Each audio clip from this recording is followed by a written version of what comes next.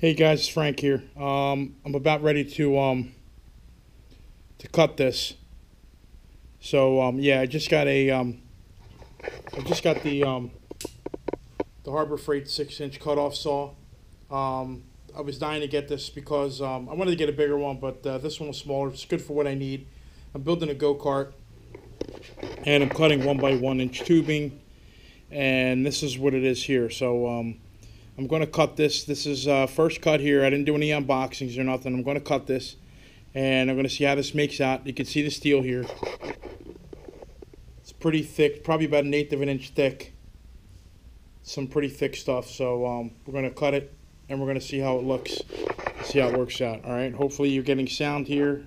We'll try this up. If not, I'll voice over it. All right. So let's go.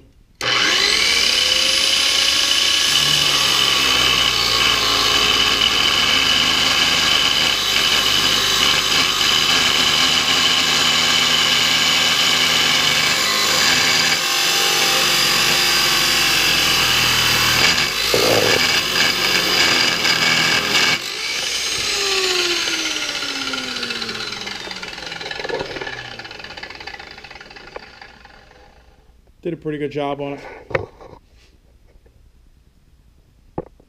Pretty good job on it. So let's undo it.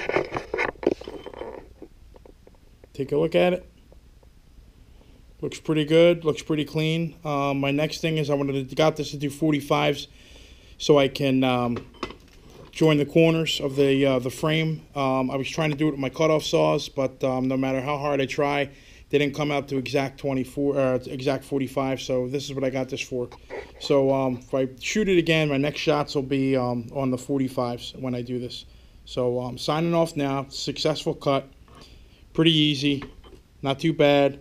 A little bit of a burr, but that can clean up. I gotta grind away all this primer anyway to weld it together. So this is just a test cut on a test piece. But as you can see, I've been on some of the other pieces here. I've cut it, and these aren't perfect 45s, although they're close. I ground away most of that primer and paint on it, so this way I can get nice clean welds on it. All right. So over and out. Try it again.